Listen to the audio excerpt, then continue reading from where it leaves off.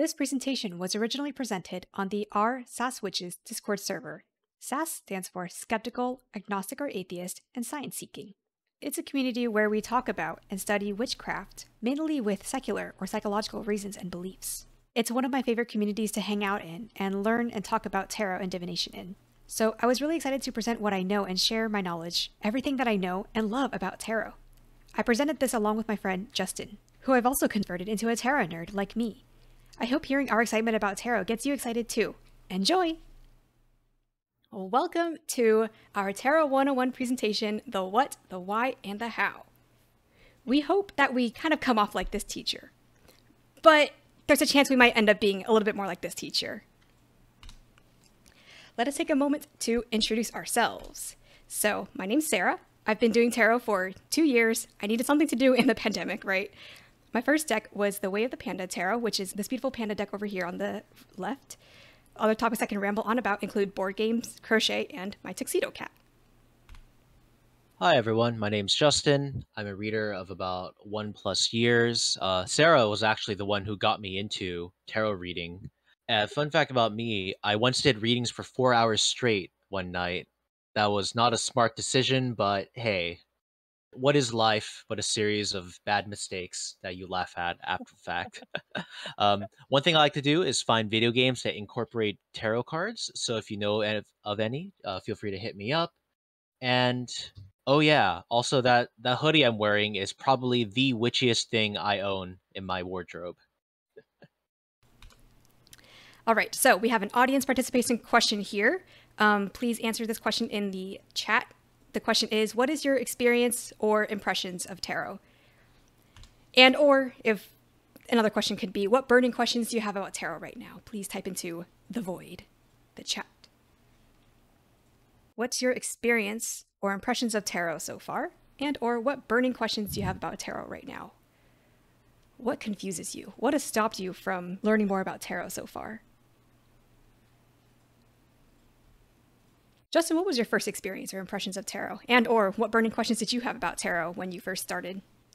Well, my first, I guess my first impressions of it were, why is this person so insistent on reading my future, and how the hell did they get inside my house?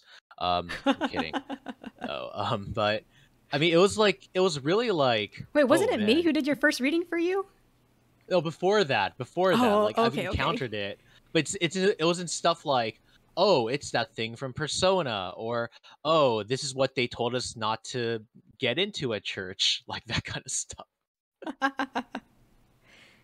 My first impressions, I got an Instagram ad for an Oracle deck that seemed super, super pretty. It was all rainbow, it was all pastels, and I was like, I know why Instagram marketed this to me, a 20-something-year-old female. I just know. And I ended up buying it, and I ended up buying the Panda deck, which is from the same creator, Kim San, and I did not know anything about tarot at the time. I knew zero about tarot. I didn't even know what tarot was from media. And I ended up buying the Panda deck because I was like, oh my god, pandas. Also, I've been laid off for months and I'm really bored. So cool, I'll have a deck of pretty cards. And then I ended up just watching her videos on YouTube. I ended up just absorbing a lot of videos on YouTube. That's how my first impressions of tarot came. So I had a very clean slate impression, to be honest. I didn't get sucked into any of the mysticism before that. Nice. Yeah, I think we have pretty similar experiences with folks in the chat so far. Let me see. I know one person say that I collect pretty cards. I'm not great at reading though. Yeah, that's me pretty much. Yeah, there's a big learning curve for sure, especially because there's a lot of information about tarot out there. And of course, we're just adding to the information pile. It can be overwhelming to figure out like where do you start and how do you start. Someone asks, are the cards as gendered as they look? That's a very good question. Very good thing to consider. Someone says, I have a hard time wrapping my sass mind around the idea of reading for other people. Ooh, that's a good point. Someone mentions Christian background, tarot evil. Justin, you have experience with Christianity, right? Yeah, I was raised Catholic. I think the church's official stance is don't do any future readings with this, only God knows, or something like that. Is that how they sound? Well, no, I have to put on a really bad Italian accent for that one, but oh no, that was not Italian. That was don't know what it was, but it was very No, funny. I just don't want someone to enter my house at night and beat me to death with a bunch of spaghetti. Oh my god. Someone says it ended up being a cure to decision paralysis for me. Yeah, that I feel that way too. All right. Feel free to continue typing. We're gonna. Someone supports your bad Italian accent, so you're on the right track, Justin. This is a very accurate representation of Catholicism, exactly. Take it out of the house. We do not want it, Justin. This is the house of the Lord. Oh my god, we're gonna move on now, bro. Thank you. Oh. All right, so the first section here, what is tarot? The definition that I have chosen to put in here that I wrote myself. Tarot is a divination system of pictures on cards that follows a specific structure in 78 cards. So let's debunk a few misconceptions right off the bat. You need to be psychic or religious to learn the tarot. There are people out there or sources that say you need to have some sort of psychic gifts. You need to believe in certain things to be able to use or learn the tarot. Actually, tarot, like anything else, is very personal. It just depends on all of your own religious, spiritual, or magical beliefs. Some people use tarot in conjunction with their deities, even like their Christian deities. Some people use tarot to convene or communicate with like their own spirit guides. They use tarot to talk or, convene with fairies. But also you can be secular. You can use it secularly. You don't have to believe or follow any of those things. Or you can follow those things and still use tarot only in a secular manner. And hopefully, again, throughout this presentation, we'll also explain what does it mean to use it secularly. Awesome. Thank you, Sarah. And here's misconception number 2. Tarot is a mystical fortune-telling tool. Ooh. Actually, at the end of the day, tarot cards are pictures on paper. The mysticism aspect is up to you, right? Like we were talking about being raised under certain religions and experiencing certain aspects of their stance on tarot cards. And I mean, technically, like, they can be reconciled, right? Like, for example, the Catholic Church says they really don't like it when you try to interpret the future, but they never said anything about, like one person described, using it as a psychological tool to help with your mental health, right? Like, it depends, like, the whole intention and everything, but really, it's up to you how you want to treat the cards. And also, please be careful of appropriating Romani aesthetic. As far as I could tell from online, a lot of them really don't like the whole fortune teller stereotype. I think one person on Reddit said that their mom would literally throw them out the house if they caught them with tarot cards. So that was Yeesh. interesting. Yeah. Yeah, seconding the mysticism is up to you. Like some people are very into the mystical part, and other people, kind of like myself, are really not mystical at all. So there's a spectrum, and it's okay to be on any part of the mysticism or not spectrum. Yeah. And misconception number 3, tarot is the devil's work. All right, actually, look, if the devil wanted to get your ass, he wouldn't wait for you to open some cards, right? Like, it doesn't really make any sense there. Also, tarot cards start off as playing cards. I believe they were also originally referred to as trionfi cards back in Italy, all way back in somewhere in the medieval period. But basically, you don't need to worry about summoning Satan in the middle of your house by opening a pack of cards. Like, it's all good. Now, if you want to, well, that's out of our expertise, so you might have to consult a second source for that. So, what is divination? This is also a word that I did not understand or know when I first started. So let's clarify now. What is divination? The answer that I come up with is it's looking for answers about what is unknown. And what is unknown varies for different people, right? So a lot of people think divination is only fortune telling. Why I say it's looking for what is unknown is when I'm trying to figure out why I did this thing and I'm using tarot cards to tell me why I did this thing, that's also looking for answers about the unknown because I don't know the reason why I did this. So I'm trying to use tarot cards or some other divination method to look inside me and pull the answer from me. So the unknown can be things outside of yourself, but also can be things within yourself. Where are these answers coming from? Is another common question that people have about tarot cards. Like, where is this information? Who's telling me these things? So depending on what your own magical or religious beliefs are, you could be talking with deities. You could be talking with your spirit guides, angels, ancestors, the fae, the universe, TM, your higher self, your own subconscious. Even the deck itself could be talking back to you, etc. Like we've been saying, though, it really is just up to you and what feels right for you, what you believe in. For me, I have a hard time believing in my higher self as a concept. So out of all these things, I really only believe the subconscious is talking to me. Sometimes I will feel like the universe is talking to me, but again, it's all very personal and what feels right for you.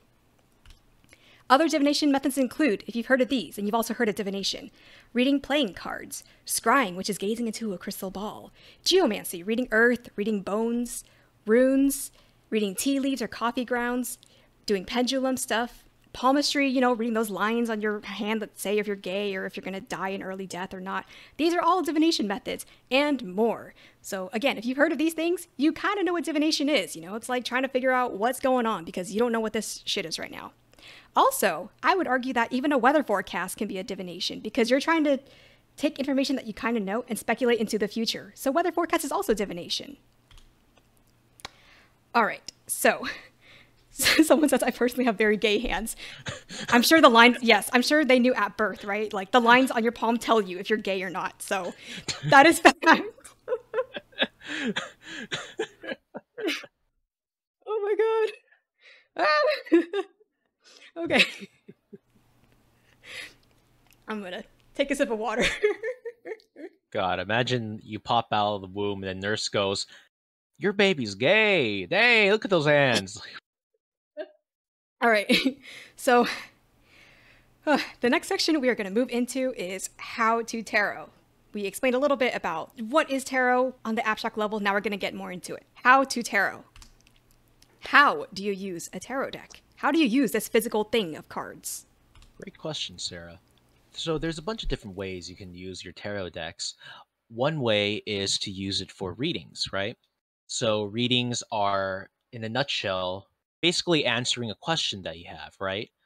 Maybe you want to ask the cards, I've been feeling sad lately.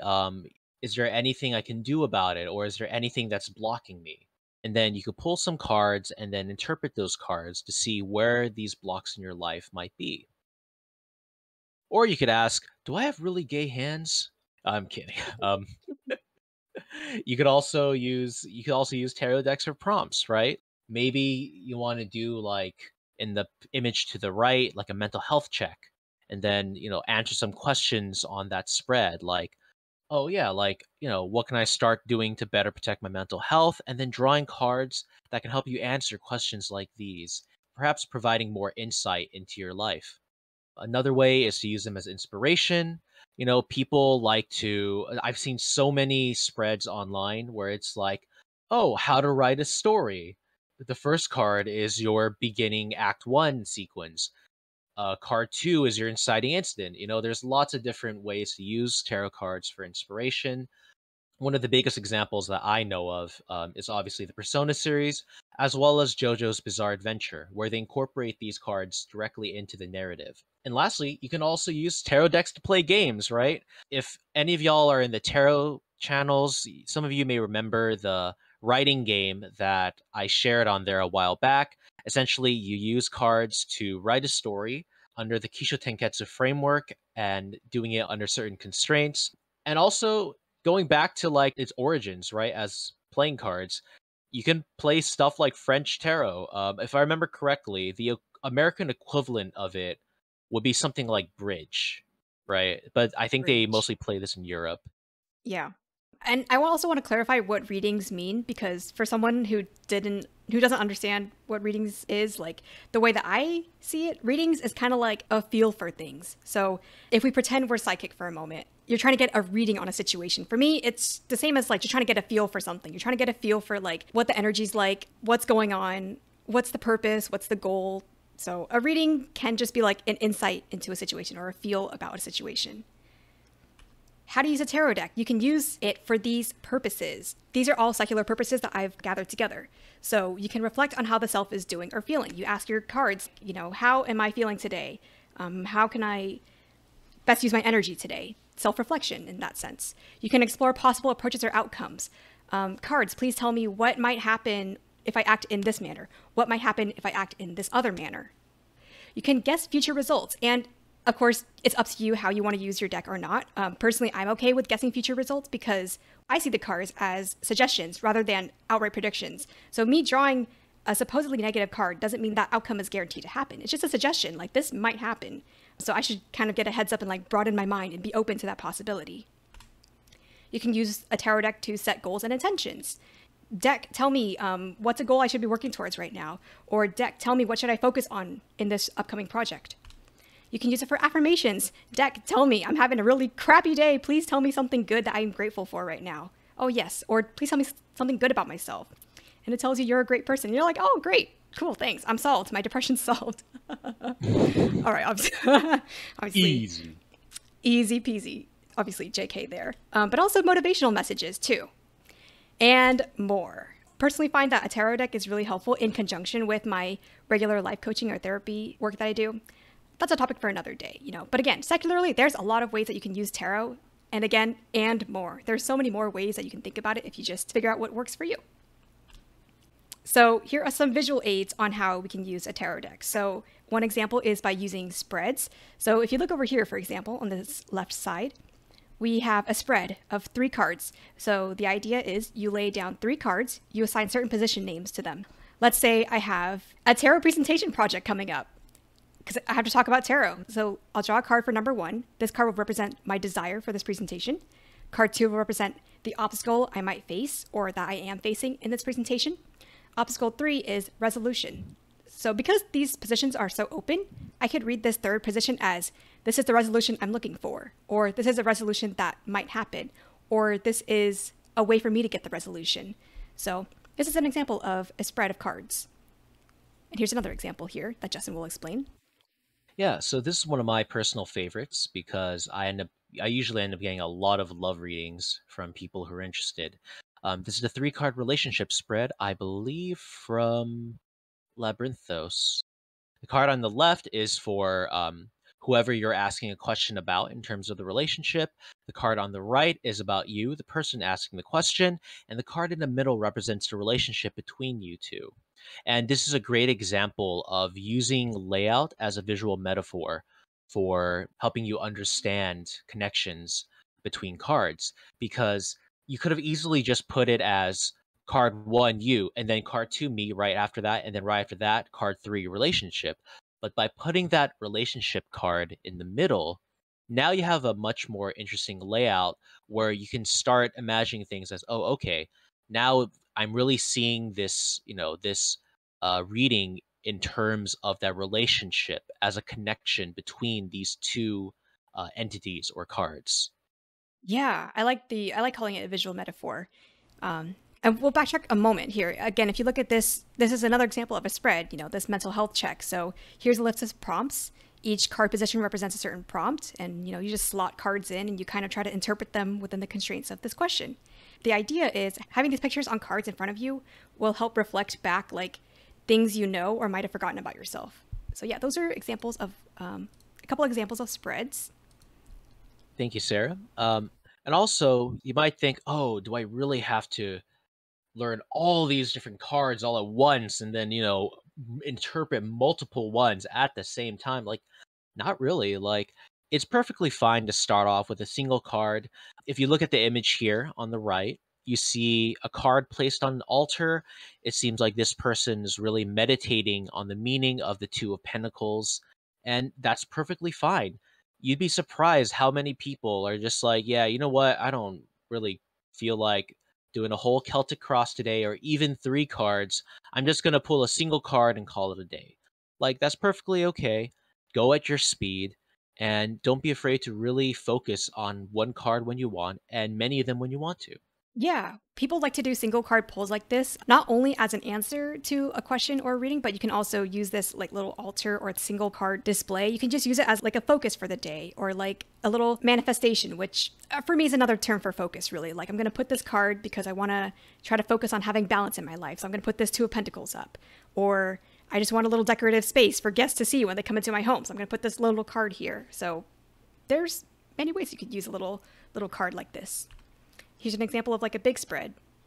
Some people like to do bigger spreads like this. And of course, it might seem overwhelming to a new person, but also if you like visual metaphors, like Justin said, if you like playing around with cards, if you like laying out cards and looking fancy, that's what I like to do. It feels very cool. So, This doesn't have to be a point of overwhelm. It can also just be a point of, fun. Like, let me just put down a bunch of cards, swap them around a little bit, see what shapes I can make. Oh, cool. Another way of using a tarot deck is to do journaling prompts. So here's an example of someone using the Nine of Pentacles. They started writing, focus on your purpose and use it to attain your wealth. So it really is just a picture on a card. So you can use this picture to journal about it and how it applies to you. And lastly, sometimes you need to send a message. Sometimes your friend just doesn't get the hint. And sometimes you can use the cards to spell out this message very clearly in a very concise way that gets the point across. Oh, Sarah, we have a question from someone. Let's see. Can multiple decks be used at the same time? Yes. And of course, with the caveat, they don't have to be used at the same time. But for people who have multiple decks, you totally can. Some people love to mix and match decks for one reading. Some people like to organize their decks and like kind of designate them for certain like readings. There are common practices, but there's no tarot Bible. There is no Bible that you have to swear on and like swear to follow for the rest of your life. People have used tarot and oracle decks at the same time. People have used 2 or more tarot decks at the same time. Oh, an example I could think of is, what if I want to do a relationship reading between me and like my partner? Maybe I'll use one tarot deck to represent like how I'm feeling, what my goals are, and then I'll use the second tarot deck to represent like how my partner's feeling and what his goals are. And then maybe if I want to be extra fancy, I'll use a third deck to represent what our shared relationship looks like and what their goals are. Like, the possibilities are endless. The fun of it is like looking at pretty pictures and like getting meaning out of it. That's the fun of divination. You're trying to take this random stuff and like make meaning out of it. That is the whole fun of divination. Yeah. Real quick, leading off into the next question someone had, do you ever find certain tarot decks better for one type of use/question and some better for others? Yes, personally, for example, I have a standard Raider Waite Smith deck, but whenever I have relationship and love questions and romance questions, which is pretty often, what I do is break out the Tarot Art Nouveau deck because that one is very sensual. Like, lots of people showing off some skin, you know what I mean? Getting very It's very close, very curvy. intimate, yeah, curvy. And for that I feel it's very helpful for me because I'm like, yeah, I'm really feeling it. Um yeah, not gonna lie. Sometimes I get like Barry White energy. I'm just feeling it when I'm doing those readings with that specific deck. Yeah. But there's lots of different decks out there for lots of different situations. I think the more that I work with tarot and the more that I try to like sit down and slow down, for the most part, a lot of my decks personally are pretty versatile. I've used them for like shadow work, which is confronting uncomfortable things about myself. I've used the same deck for like guessing future stuff. I've used the same deck for relationship stuff. So for me, I don't have as much like compartmentalized vibes for each deck, but I'm trying to work towards understanding what that looks like for me. Oh yes, one more comment before we move on. Someone says, "Yeah, there's no tarot Bible, but that feels overwhelming too. So many options." Eek. And yes, 100%. There are a billion videos on YouTube and a bajillion words on the internet telling you about tarot. Take it one step at a time, or 10 steps at a time, whatever feels right for you. But this is the glory and also the pain of not having a structured class. Although there are tarot classes out there too, so the world really is your oyster. All right, moving on. We have another audience participation moment here. So the querent comes to you. They're sitting across your table and they ask you, "What should I do about my relationship?" If you don't feel like you want to read for someone else, then you are the querent. You are your own querent. Maybe you're asking yourself this question. So someone's asking, "What should I do about my relationship?" You draw one of these 2 cards. You draw the card Heartbreak or you draw the card Rest. So please pick either card as an answer or a prompt for this question and write your interpretation in the chat. And again, this could be someone else you're reading for, or it could just be yourself that you're reading for. If you hated literature classes in high school, well, I got news for you. We're back in literature class, baby! Semiotics majors are fiercely typing at the keyboard, trained for this specific moment.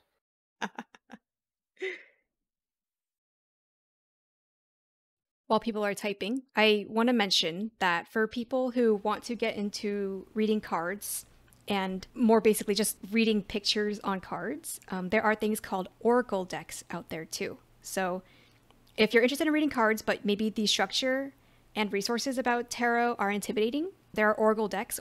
They don't follow a universal structure like tarot decks tend to do. So there are oracle decks out there that literally have these different keywords on them, heartbreak or rest. There's other keywords that tend to be like transformation or choices or things like that. So I have a few oracle decks myself. So that's another thing to look into if you're intimidated by the structure of tarot decks. All right, let me glance at these interpretations here. Someone mentioned getting hanged man vibes from the rest card. That's a very nice observation. I didn't realize it when I chose this card. Lots of chilling out from some of these. True. Yes, oracle decks. Our next hour-long presentation will be about oracle decks. Just kidding. Oh god. It'll be 2 hours long. Just kidding. You ever heard of the Grand Tableau? Get ready for our 6-hour seminar Oh god. about the Fool card. Oh no. 6 hours later, and that was one card in the 78 card deck. Y'all ready for round 2? Oh yes, there are some really nice Oracle decks on Etsy. Yeah, I've encountered some really interesting ones. Like, I think there's a Korean Oracle deck that uses imagery from playing cards, Korean playing cards. That was pretty interesting. Let's see. Should we go over some of the responses really quick, Sarah, or should we move on? Let's see. I'm looking at some of them. There's a lot of upvotes and stuff. I wonder if I have anything to summarize. Let me think. Let me take a moment. I should have taken a moment to think about what I would have said too. No, honestly, I probably would have said something that someone has already said here. So, yeah. Do you have anything you want to say about the comments? I'm okay with just moving on. I probably would have said something similar. Maybe for rest, I'd be like, yeah, just hang around, chill out, take a step back. Got him. Oh my god. All right. Well, for anyone who has never read cards before, give yourself a clap or a pat on the back because you have just done your first card reading. Yeah, we made up these cards and you read a card in an answer to a relationship. That's a reading right there. Cool. All right. Now we're going to go to exercise part 2. Question again. What was a lesson I learned last week? So this is a more personal question. Feel free to apply this question to yourself and your personal circumstances. So the card that you draw, we had the Light Series Tarot, the Sun on the left, and the Chrysalis Tarot, the Sun on the right. Yes, the Sun is a real tarot card, and this is an example of how different decks will illustrate different cards differently. So pick either card as an answer or prompt and write your interpretation in the chat. What was a lesson I learned last week? All right, now I'm going to take a moment and try to think of an answer for this too. I got one. I learned last week that living in California is a mistake. Stop! Oh my god, you're not wrong though. Oh my god. Oh my god. Oh my god. Dude, Oh. it hit like 115 near Sacramento. I was like, "Oh my god." Okay, but I can't even imagine how bad it is for people who don't live by the coast, like Texas Oh and yeah. all the other Oh inland god. states and other countries. Laughs in desert. Oh my god. You're really not wrong though. Okay, I have an answer for myself too. So, what was a lesson I learned last week? The Sun. So for me, the vibes I get from this card, especially when putting together this presentation and practicing it, I'm learning that it is okay for me to be happy. It's okay for me to do things that almost seem senseless. Like this person, like when I was growing up, I would never, I never like frolicked around in the park or in a flower field, like with my shoes off, enjoying the sun. I was always inside studying. A part of me always regrets or laments the fact that I just spent so much time indoors studying, partly because I kind of had to, because I took a lot of extracurriculars, but also partly because I just thought I really enjoyed studying. I mean, I do, but also I wish I'd gotten the chance to like be outside and be friendly more. So how that ties into, now in this question for me is last week while putting this presentation together, I felt really happy to be doing a presentation on something that I enjoyed, that isn't for school, that isn't for a grade, that isn't really like practical by any means. But it just made me feel really happy. And I think that's a fun lesson to learn. You know, like it's okay to do happy and almost nonsensical things. It's okay to be happy. So that's my answer. Very nice. My answer, using the Crystallis Tarot, because damn, that's relatable, is basically like it's all about the highs and lows, right? Like the L's you take go hand in hand with the dubs that you get, right? Like even sometimes like beautiful things can come out of your worst moments. Even if you think the world is ending. Let me see. Someone says, I learned that rest vacation time for my ADHD brain can look lazy cluttered. I can let myself follow the dopamine without judgment. Yeah, that's relatable. Where's that same react? Someone said it was their first week at work last week. It was my first week too. Oh, congrats to you for making friends. Oh, you went out with them too. That's great. Yeah. We're all very positive here.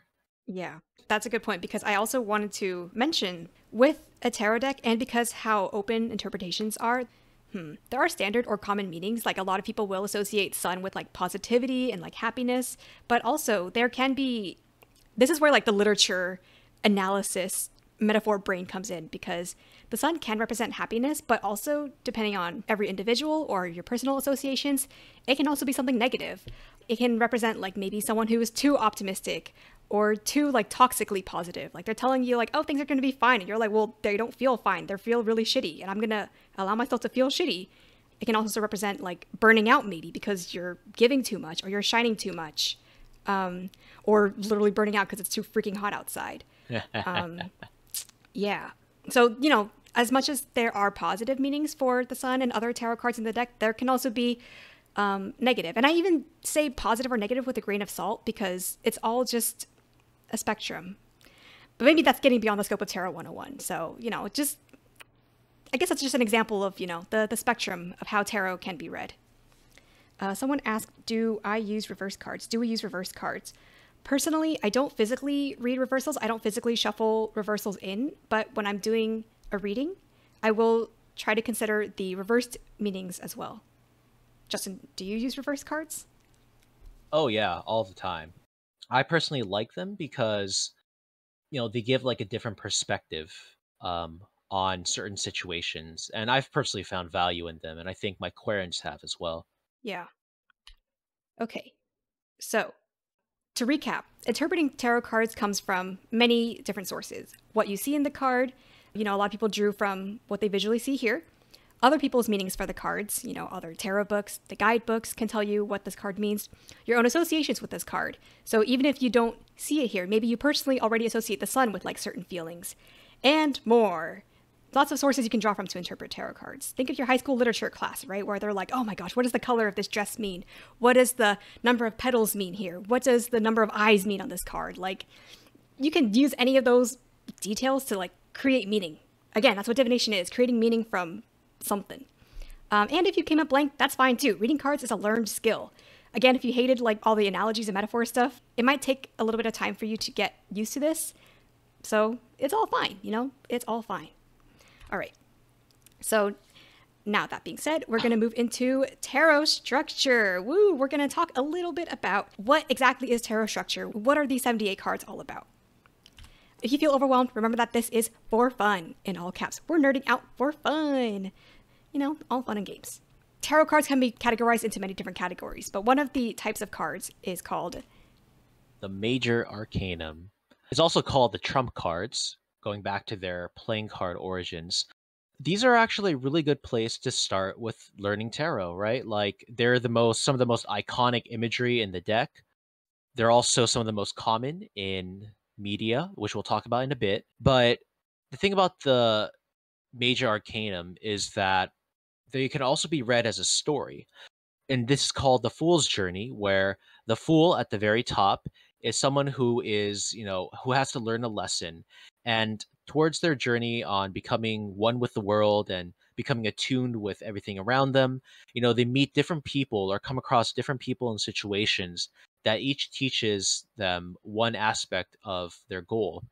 And we see this a lot in media. For example, in the Persona franchise, the Fool card is often associated with you, the player character, who has to learn something along the way. And you can also see the Fool's journey in various stories. For example, one of the biggest examples I know of is Forrest Gump, right?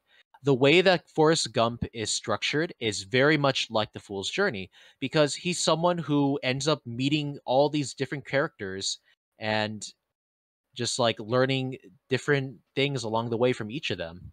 And can we be Persona fanatic weeb friends, sir?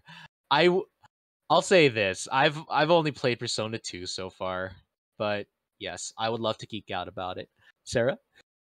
DM Justin. Just kidding. But yeah, also, if you heard of the hero's journey, I studied the hero's journey in school. I feel like it's pretty similar to the fool's journey.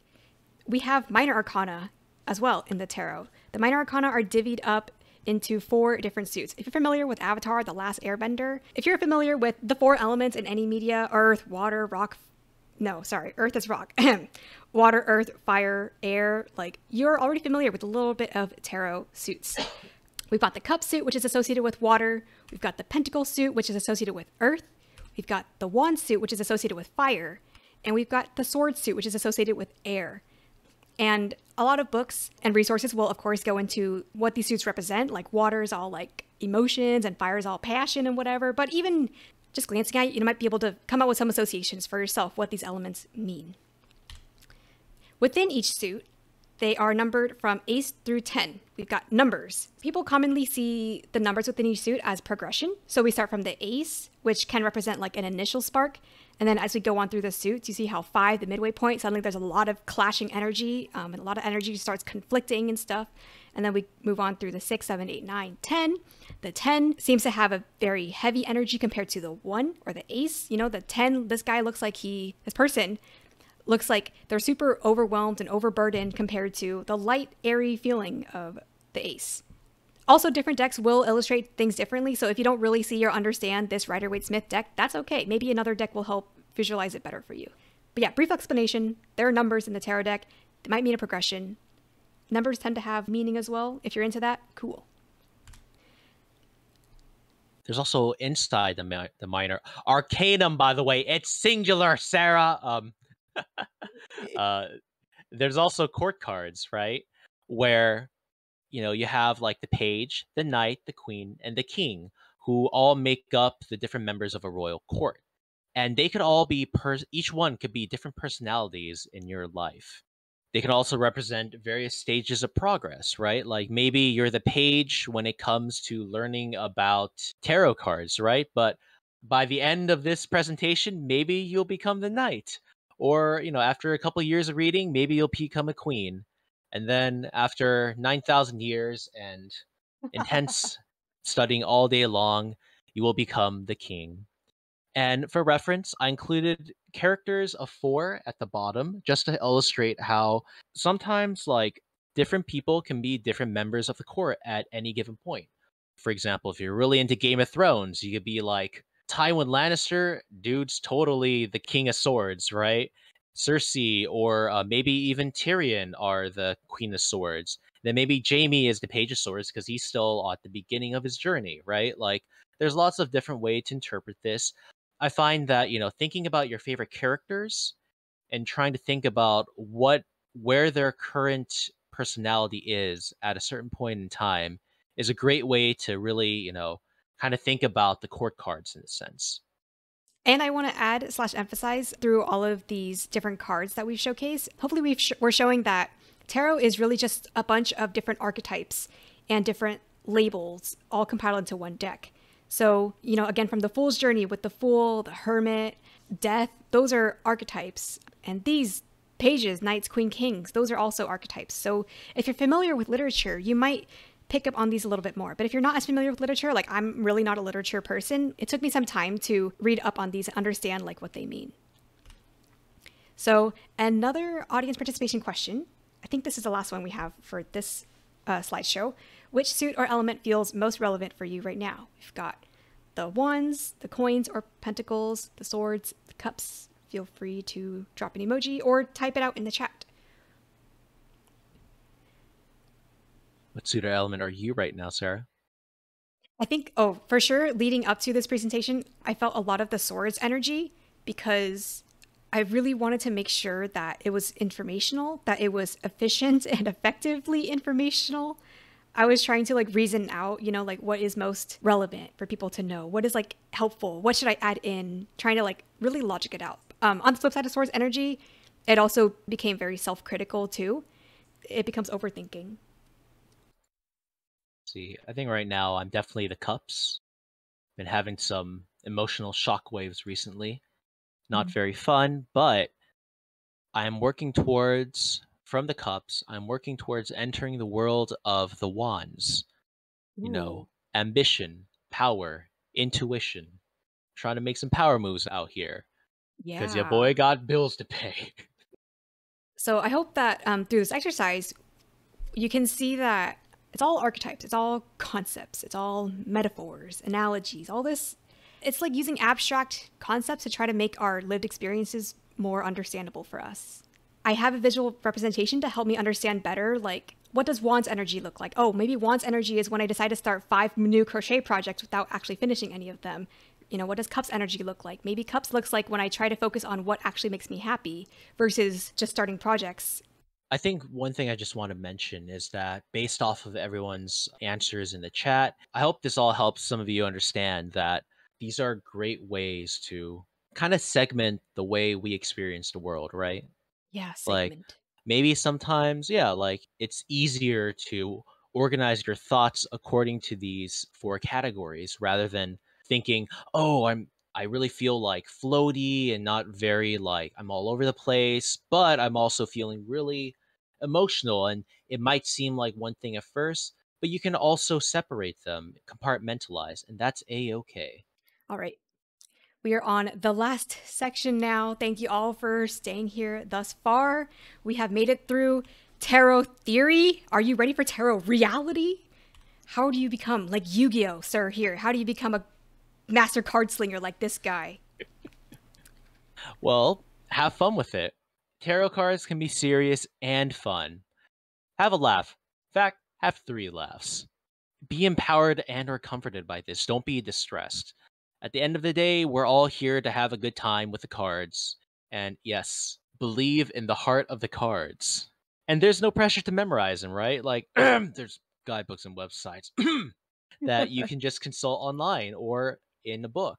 Even in my readings, like sometimes I'm like, ooh, what's a 3 of hearts again? I should probably look this up. Hmm. It's a okay. We're all still learning. There's some people who've been reading the cards for 20 years, right? Like it's a journey. Just like with every other topic and thing in life, some people are very serious about it, and some people just dabble in it. People who dabble in tarot, like they might want to use a guidebook or reference every time they do a reading, and that's totally fine. Some people are hella nerdy for some reason, and they like to consume hours and hours of YouTube videos and books about the meanings, and it's almost like second nature. So individual preference, wherever you fall or feel in the spectrum, all cool with you. Also, with the distress part, this presentation is like an hour at this point already, and this is supposed to be a 101 thing. I hope it shows just how much there is to learn about tarot. There's different systems, there's different decks, there's different creators, there's different history books on tarot. There is a lot. The fun and the pain of not having a structured class is that like you kind of get to choose where you want to start first. So, like Justin said, empowered and or comforted. Don't feel distressed. It's all fine. It's all for fun. On the topic of having fun is there are tons of cool decks out there. We are so lucky to be living in the age of the internet where people, especially like secular folks, people who are non-white, people who are not straight, not cis, like they get to create decks too and put their art out on the market. You don't have to stick to the traditional or the classic decks. If I had seen like Rider-Waite-Smith tarot or other like mystical classic decks when I first got into tarot, I might not have gotten into tarot. So I'm lucky that my first ever tarot deck was literally a watercolor panda deck. There's different aesthetics, different vibes, different moods, and different prices. So there's really a different kind of deck for every type of interest out there. Like, look at this entire shelf. And this isn't even like 10% of all the decks that are out there. I'm promising you, there's a bajillion decks out there. Here's another example of all the different art in the decks. I think someone earlier asked a question about like, do decks have different meanings and like, why are they different? So here's an example. Mix Just Ray on YouTube, she made a whole video. It's called Unfair Comparisons Ultimate, all my tarot decks. So she took all of her tarot decks out and she literally flips through all of the cards one by one, comparing each deck. So if you look at the full card from all of these decks, like you have the classic Rider-Waite-Smith in the middle here. You have, Rider-Waite-Smith clone, the modern witch over here. But then look at all the different ways that people have illustrated the full card. You get different vibes. This card here seems to have, some of them follow the same, like, going off a cliff vibe, but others of them, actually, there's a lot of cliff here. This card down here in the bottom, like this, there's no cliff here, but there's a feeling of being a fool here. This person is like ripping, are they ripping out their beard? Is that what they're doing? That's an interesting question. I don't want to say ripping out. That sounds really violent. Maybe they're shedding their beard, they're starting anew. Oh, this one here is like, it's a birdie. There's no cliff over here, but it's a baby bird. So this is an example of how different decks will illustrate concepts differently. And many of them might generally mean the same thing, but there's different nuances in each deck that make the deck's art and the decks feel unique to you. Yeah, and also don't forget there are tons of cool resources. Did I mention they're free? First and foremost, you got plenty of YouTube videos, beginner tutorials like Lisa Pappes's amazing tarot with training wheels lessons. You also have, various books and audiobooks. One book that I got was The Kitchen Table Tarot. That was a really fun book for me. And I feel like it was also a very good introduction for beginners and very accessible as well. And there's also different podcasts. Like Sarah put me on to Three Fat Readers on YouTube. This is also a podcast, or I guess YouTube content with Lisa Pappes in it. And I love their energy. They have some amazing synergy between them. It's great. And you can also use websites and apps, right? Like there's Labyrinthos, which is a great free app for learning and practicing tarot. In fact, I actually started out with this even before I bought my first deck. And if you if you Google tarot meanings, you get about, I think it's like 5 billion results at least. There's so many different resources out there in order to get started. I know some people might think, oh my God, now I'm overwhelmed again. What's that one Confucius saying? The journey of 1,000 miles starts with a single step. Just pick something, get started. Don't worry about the rest until you're ready to take on more. So one step at a time, one step at a time. One thing I want to mention is watch out for the hype. As we may have seen, there's a lot of tarot content out there, a lot of new age stuff, and some people will do readings that tend to prey on people's insecurities, such as what does your ex want to say to you? If you're fresh from a breakup, or if your breakup's been a while, you're still missing your ex, like you kind of wonder, like, what are they thinking about me? Why aren't they messaging me back? So, people are trying to call out to them. And it's really up to you to figure out how you feel about these, or how true they are for you. I'm not going to comment on like if other people's psychic abilities are valid or not. Even TikTok has a lot of these too, because it's very easy to do short form content on TikTok. So I just want to say TLDR, take readings with a grain of salt. And readings can be, these general readings online, but even your own personal readings or readings that other people do for you. Take them all with a grain of salt. It's like any therapy or any advice or any random words on the internet. Always take it with a grain of salt. Compare them against what you already know and think about if this is the right advice or if this feels right for you. You know yourself best. The last thing we got here is deep or casual. It's all up to you. You can be like this picture on the left where you're all getting really mystical and really building up the ambiance here. You got your nice big cloth, you got your candles, you got the dark mood lighting, or you can be like this person on the right where you just sprawl out your cards on a hotel bed, no cloth, whatever. The most important thing is, again, just have fun. This is meant to be a self-help tool, not a self-distress tool. And that concludes our presentation. The initiation is complete. Welcome to the Tarot Nerd Club. Y'all did your first tarot reading with that sun card. Y'all know tarot theory. Y'all are ready for tarot reality. You can put tarot reader on your LinkedIn now. Let's go. Also, I made a playlist of some of my favorite videos and or creators. Like I've mentioned before, just take it one step at a time. No pressure to watch all of the videos all at once. It's meant to be a fun way to explore. But also, if you're like me, I literally I've been doing this for 2 years and I still have 400 tarot videos on my watch later playlist. So I just really like absorbing and listening to tarot content. But, if it overwhelms, you just take it one step at a time. So, woohoo! Thank you. Claps for Justin and claps for y'all who came out. So Claps for now we, Sarah, everyone. Don't forget yourself. oh, thank you. Claps for me too. I did it. And now we shall open the floor for more questions, more comments. What did y'all think? Are there more burning questions that you have that we can answer at this time? Are there any slides or topics you want to revisit at this time? Questions, comments, favorite cat-themed deck? Yes, my favorite cat-themed deck is the Mystical Cats Tarot. It is adorable. I like the Mystical Cats Tarot because I find the cats very expressive. I love the variety of cats. I love that the cats feel like cats and they're not just like, they actually act like cats. They don't act like people acting like cats. They act like actual cats. They're really cute. And I love the variety of cats they feature in the Mystical Cats Tarot as well. Oh, Sarah, Yes, Justin, what is your question? how many tarot decks you got?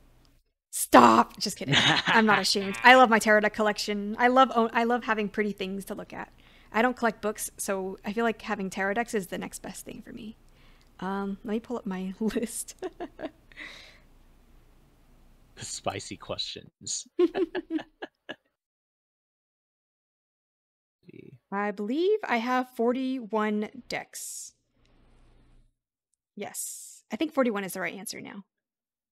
Yeah. And I'm very happy with it.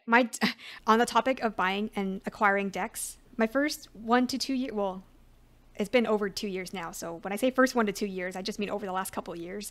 But over the last couple of years, I have bought a lot of decks, clearly like 41 decks. But I feel like it's all exploration. So I think some people, like, they do feel shame or they feel guilty for buying decks or having a lot of things. And that's something that I've had to like think about. And that's something that a lot of people in the community are talking about as well. For me, I like all the decks that I have. I'm very happy with them. They're pretty. I like looking at pretty things. And also we've been going through a pandemic and it's just nice to have like things to escape into and look at in the meantime, How many decks do you have, Justin? Just kidding. I think I But have yeah, how many like do you have? 3 so far. Well, I have 2 tarot decks, and I just got I just got the Letterman deck Mm. recently. So I think that's about 3 for me. Do you think that you are at this time, do you think that you're interested in like buying a lot more or are you not for whatever reason? Buddy, I'm trying to not get evicted. That's very valid. That's very fair too. If money wasn't an issue, do you think that you would be buying a lot of decks or would you still only buy like once a blue moon? Definitely once a blue moon, because I'm the Hmm. type who really wants to get to know a deck, before I move on, right? Yeah. Yeah, That's cool. like I love our differences. yes. Civil War. No.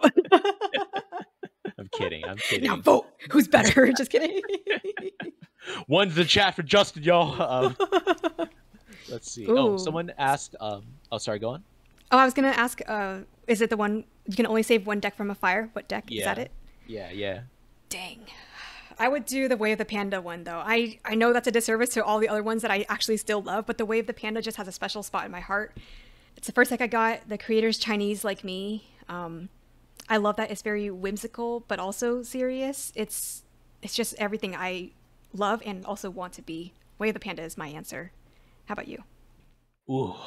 Honestly, I have to say the Raider Waite Smith Centennial Edition. Just because Mm. it's my first deck is one of the things that encouraged me to keep going with tarot. Also, it's like it's old faithful, right?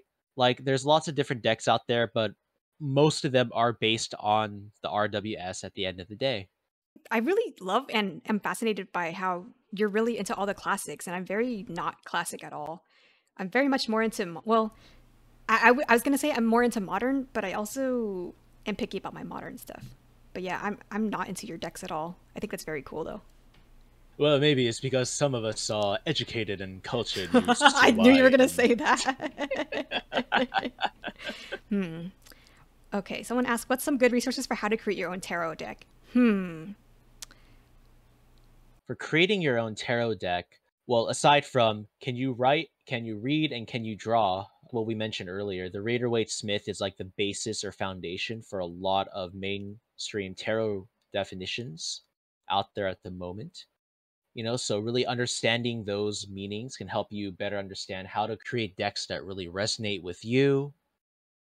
Let's see. In terms of moving away from the theory, in terms of practical considerations, right? Like thinking about like card stock and looking into like what's the different kind of card stocks that you want to use, because the handle of the cards does matter for a lot of people, right? And also thinking about, what kind of like theme or imagery do you want to include? Because, some people are like, yeah, I really want to base this off of maybe like ancient Greek imagery and tie that into tarot. Other people are like, yeah, you know what? Let's get some Simpsons in here. I want to make the emperor with Homer's like drinking beer on the couch or something, right? Like thinking about how you want to present it as well. You got any thoughts, Sarah? Yeah. How to create your own tarot deck. There's a couple. There's two parts to this. If I'm thinking about it, one is the conceptualization of the tarot deck, and the other part is the getting it printed and distributed. So, I think for the first part, the conceptualizing it, I actually don't know of that many. I'm sure YouTube or Reddit might have some more ideas. I would trust YouTube more because I feel like deck creators tend to be more on YouTube, maybe Instagram than on like Reddit. But I did link some channels in the chat for how to create, as in like how to get your tarot deck published. So shout out to Carrie Mallon. She created the Spacious Tarot. Fable's Den, she created the Way of the Panda. Ethany, she created the Modern Love Tarot. I know Natalie Maraki, I forgot what deck she made, but I believe those are four creators that I know of who have videos and stuff out there talking about how they created their decks. So I would look at those first. Someone says they See. imagine me with giant wall-sized bookcases filled with tarot decks. Homie, you don't even know. Oh my god. If I lived in a mansion, I would have one room for all my tarot decks. I would have one room for all my board games because those take up a lot of space. I would have one room for all the yarn. Not yarn that I'm probably going to use, just yarn that I want to hold and like have in the room and look at. Oh, there's so much. Pretty things are going to be the death of me. Oh my god. Oh, wait. Someone's asking, what's your favorite card? Let me grab my Way of the Panda, take a look. Go for it. I'll start off while Sarah's looking. For me at least, my favorite card is oh wow, there's a bunch of them. I'll say at least just to make it easy for the major arcanum, it's definitely death. Because at first you're like, uh-oh, there's a skeleton. Mr. Scully's gonna get me. And it's like, Mr. no, not necessarily. Scully. Not necessarily, right? Like, with the death card, it's not literally about death, but it's metaphorically about change and, potentially like the end of a cycle or something and heralding the beginning of a new one. And that's just a meaning and this sort of imagery that really speaks to me. I'm also skeletons are also pretty cool, so there's that. Um, No, what is my favorite card? I usually don't have. I have I have cards that I like across like within different decks, but I don't know if I have a favorite. Actually, I think I have one that I've got. All right. So one of the favorite cards that I've chosen is the Judgment card, particularly or especially this one from the Way of the Panda.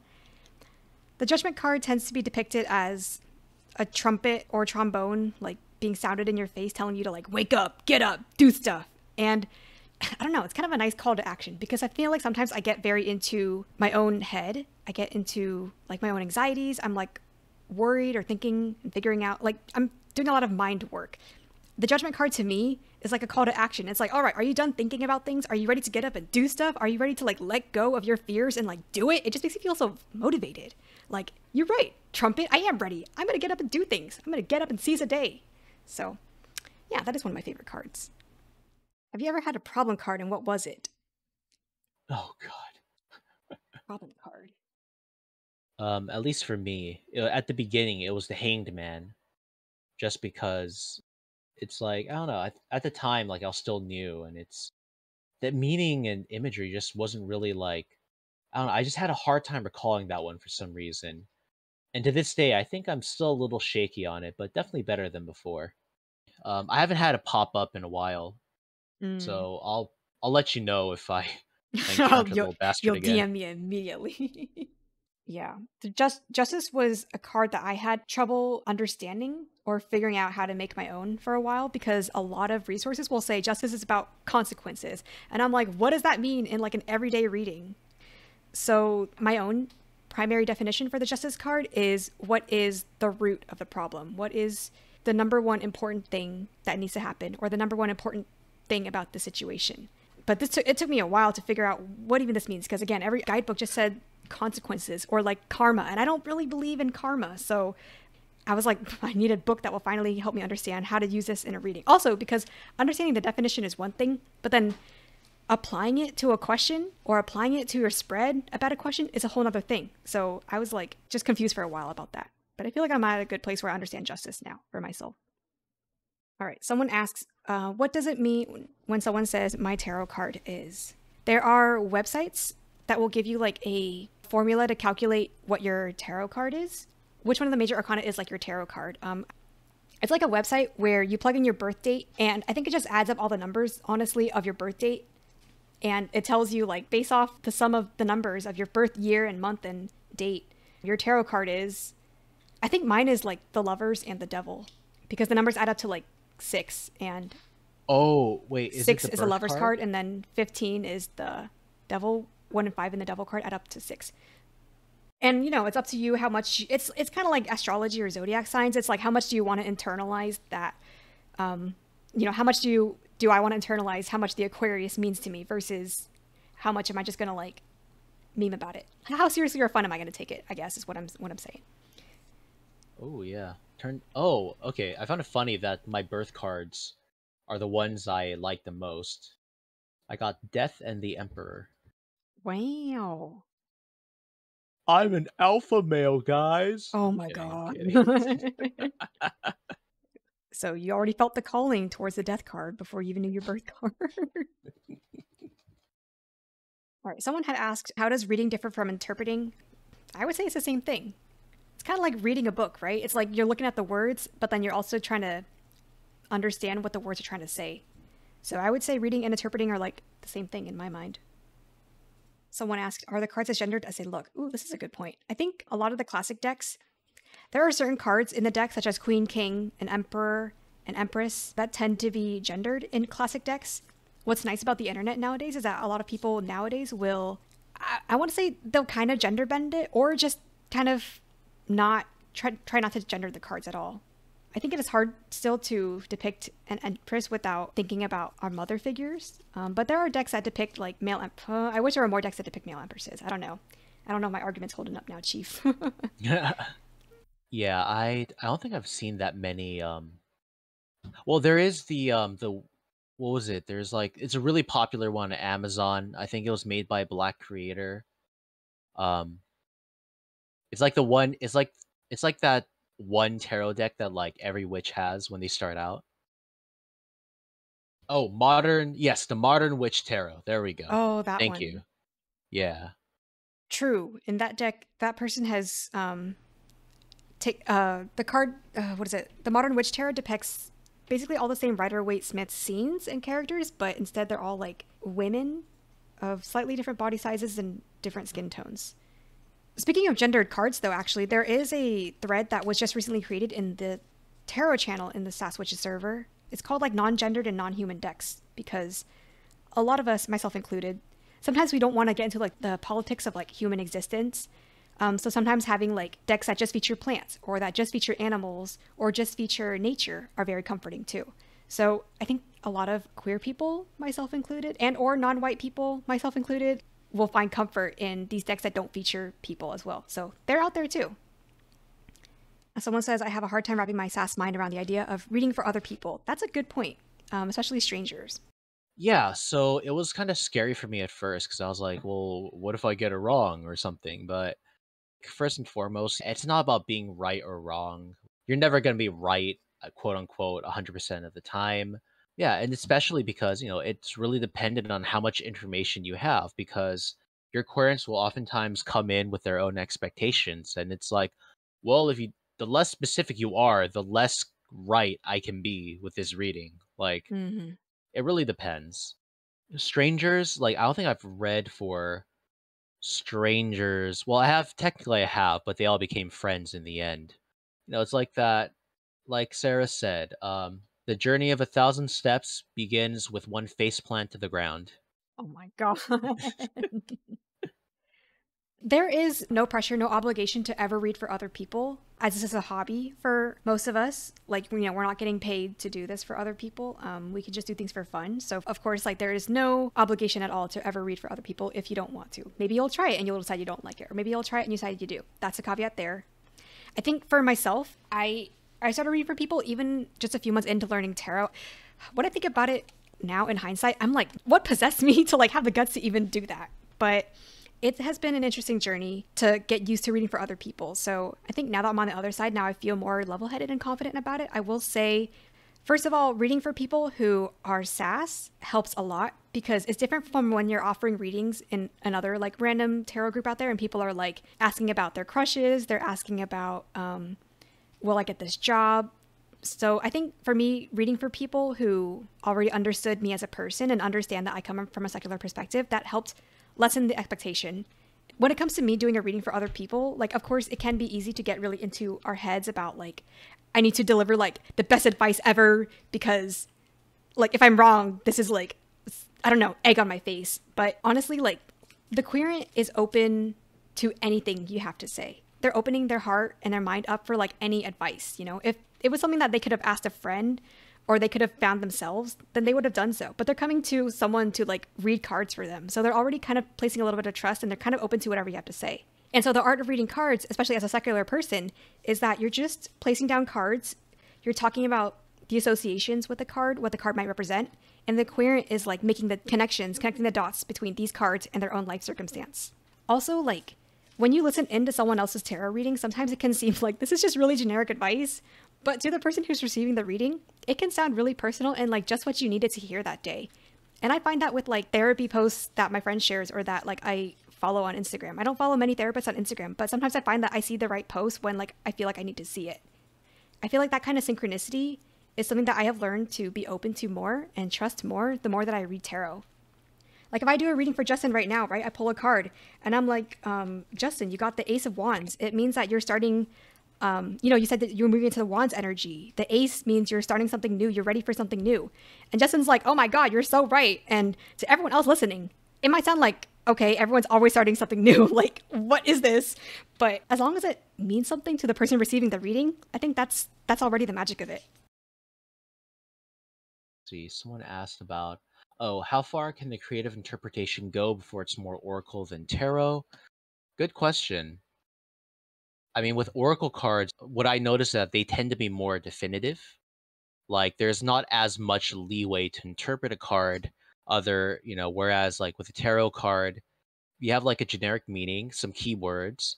You can interpret it in a bunch of different ways, but for example, I know with the Lenormand deck, that one is a lot more like much more literal, if that makes sense. I would highly recommend in the playlist that I linked. It's from Benabel Wen. It's called something like Intuitive Tarot. Throw out the books? Question mark. It helps me with my initial philosophies. And I mention it because a lot of people in the tarot community will say they don't read books. They want to just read intuitively, which is like what their own intuition or gut feeling says about the cards. And so some people believe that you shouldn't read tarot books because you want to go off your own interpretations. For me, the way that I've developed my own tarot practice now is it is part interpretation and it's also part standard meanings. Honestly, I think any tarot deck could also be considered an oracle deck. Like, you really could just throw out the conventions of tarot and just like be creative. And if it happens to line up with some tarot interpretations, it is what it is. I'm not sure if what I'm saying is helpful or if it's like causing more confusion. It can make reading some decks more confusing when they stray far from the suits and such. That is a very good point. There are some tarot decks out there that they relabel the suits and they relabel the courts, and people who are new to tarot can find that very confusing. I think what's important in approaching decks like that is to really internalize it for yourself. First of all, again, it's totally okay to not like a deck and not pick it up for any reason whatsoever. There's no obligation for you to like buy or keep or use a deck just because other people do. For me, the Spacious Tarot is a deck that renames the court cards, for example. So instead of Page, Knight, Queen, King, they've renamed it like student, explorer, guardian, and elder. So it took me a little bit of time to understand and internalize, what does being a guardian of something mean to me? What does being an elder of something mean to me? So I would recommend the way to approach them is to sit on them and try to internalize them the way that makes sense for you. Another example is the tarot in space. They've renamed the wands to rockets, the swords are lasers, the cups are comets, pentacles are planets. So in that instance, same thing. I'm trying to understand, like, okay, planets are the earth element because they're the things that we live on. They're the things that give us life. Rockets, the things we try to shoot at and reach new destinations. So part of that is like coming up with your own interpretations and personal associations for these suits and things. And also watch reviews, because I have heard that the D&D tarot is hard for some people, some tarotists even, to get a hold of. So, Oh, feel free to check out other tarot people on YouTube to see like other reviews and other comments on it from other, seasoned readers. D&D Tarot, are you referring to the Taroka deck? Or do they actually have their own, like, tarot deck? That's the official logo on the cover. Okay. Yeah, I I did see. hear that there was a D&D deck that came out fairly recently. Oh, okay. I just heard about it now, but I know they also have their own in-universe tarot deck that's that's basically meant to be used for a specific adventure module. If it's that one, then yeah, that one is really weird. But I'll have to look into this new one. Okay, the official one. There are a lot of people who create decks when they might not have or use a lot of tarot knowledge that goes into the deck. Some people like that, and some people don't. Yeah.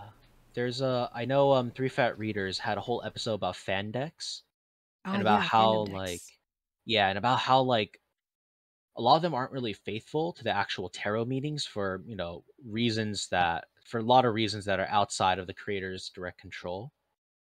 If you're looking to get like more themed decks like the Dungeons and Dragons tarot or like a Nightmare Before Christmas tarot deck, definitely look up reviews to see how well they stuck to the actual or the original meanings and imagery. That person said, definitely more D&D than tarot. So cool, but not a good tarot learning deck. Yeah, Mm-hmm. I Mm-hmm. all the really fun decks are like terrible for actually reading. I know. I hate it. Yeah, Ah, let's well, see. the Yeah. spectrum of human artisticness, right? Yeah. There's the person who the original artist for Final Fantasy, Yoshitake Amano. I know he had a really cool tarot deck that he put out, but it turns out he just drew like the major arcanum, and then for the minor arcanum, it's like really like lazy pips, and it's like I'm not paying $48 for this. Get out of here, lazy pips. Like there are cool pips, but like there's also just like I mean, really, this is it. Like Yeah. And for those who don't know what pips are like minor arcana where they're not illustrated fully. Four of Pentacles is just four coins drawn out on the deck, and then Five of Pentacles is just five coins drawn out. So that would be considered a pip deck instead of having fully illustrated scenes for the Four of Pentacles or the Five of Pentacles. Someone asked a question at the beginning: are all decks the same aside from aesthetics? And I think we touched upon it. There's like three major systems of tarot. One is the Rider-Waite-Smith tarot, which is that one deck of like medieval looking white people that we've kind of showcased a little bit. And a lot of resources will base their information on the Rider-Waite-Smith tarot. But there's also what's called the Thoth or the Toth. I really don't know how to pronounce it. Thoth. That's another like tarot system that is similar but also very different from the Rider-Waite-Smith system. There's also a system called Tarot de Marseille. The Rider-Waite-Smith one is by far the most popular and thus the most common deck that people will base their tarot interpretations and meanings and art off of. But there are also deck creators who will make decks based off of like, Thoth or Marseille. So those are also examples of different decks that differ more than just aesthetics. Like their whole system is different as well. There's a whole lot to be said about different decks. And I think the best way to just understand it is by watching deck collection videos or watching deck comparison videos, or even deck walkthroughs if you want to see more about how decks can be different. I watch a lot of deck walkthroughs, even for decks that I know I'm not going to buy because maybe the person who's presenting it is really interesting or the deck itself just seems kind of interesting and I want to see like how they did certain cards and certain concepts. Someone had asked, how do different layouts change interpretations of the card? Ooh, that's a good question. If you remember, we had talked about tarot spreads, which are different layouts of the cards. The different spread positions will prompt you on how to read the cards. So if I want to ask a 2-card spread, one card says, what should I be grateful for? One card says, what should I release from my life? You can put a card in either of those positions, or you can swap the cards, and that will change the interpretation of the cards already. I need to head out, Sarah, but it's been nice Wow, talking with it's been that everyone. long already. Yes. It's been nice talking with everyone. Nice meeting all of you too. Thank you so much for coming to listen to us talk about tarot cards. I hope you all have more fun with Sarah after I leave. I will Bye, escape to the ethereal Justin. realm. Bye-bye. Bye. All right. I will wrap up the last couple of questions. Someone says, how do you personally narrow down the multiple meanings of a card to just the relevant one? That's a good question. Let's say I'm asking myself the question, what am I grateful for today? And I pull the 2 of Pentacles. And so I'm going to use my reference, learntarot.com, because it has like a bajillion meanings that I can use. So I'm going to think about what actually is happening or what has already happened today. One of the meanings here says juggling, keeping everything in balance. Do I feel like I have kept things in balance? I don't feel like I really did much today to keep things in balance. Like I went out to brunch and then I'm doing things now, but I don't feel like I'm juggling anything. So maybe that meaning doesn't really work. The second meaning I see here is being flexible, such as adapting quickly, going with the flow. So actually, that makes sense to me. So maybe being flexible is something that I'm grateful for. Like, I'm glad that I had open space, that I didn't have to rush off after an hour, or I had, extra time to hang out. I have extra time to do whatever I want today without a rigid schedule. So maybe I am grateful for having a flexible schedule. The third bullet point in this website also says having fun. So that's also something I can be grateful for today, having fun. Out of all these meanings, the second one is what feels most relevant to the question and to myself as it applies today, being flexible. So that's a quick example of how I try to narrow down meanings. That's also why a tarot reading can take a while for people who are new to tarot and or have a lot of cards. I hope that was a helpful example. Do I have a favorite way to shuffle? That is a very good question. My favorite way is to riffle shuffle the deck. I cut the deck in half. I hold each half in my middle and fourth finger and my thumb, and I just riffle. That's the riffle shuffle. Huge thank you again to everyone who came out, everyone who attended at any time, any point in the presentation. And again, a huge shout out to everyone in the tarot and divination channels, because if it weren't for this community to be able to talk to and learn from, I wouldn't be here where I am now. All right, y'all. Well, without further ado, we shall close out.